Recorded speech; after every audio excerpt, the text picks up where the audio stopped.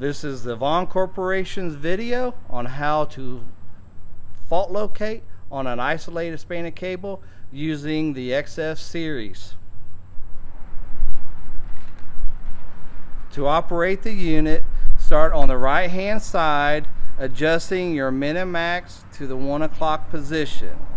Then taking the switch, going to the lowest setting of the voltage, then go to the radar, and then turn the unit to the on position.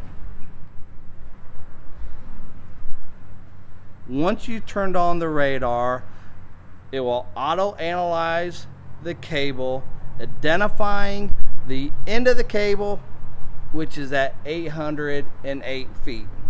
Now, to identify the fault, we simply hit the start button, charging the capacitor to the desired voltage.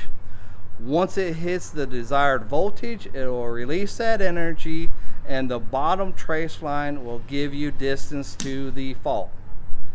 Once the fault has been identified at 691 feet, we will simply go into thump mode and pinpoint exactly where that fault is located.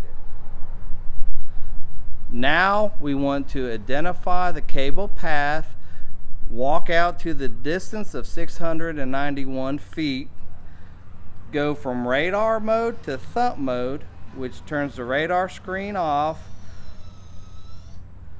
Now we press the start button. We watch as the voltage builds up to the desired voltage. We will see the unit release the voltage, creating a thump. Once we have heard and identified the thump, we simply press the stop button and turn the unit to the off position.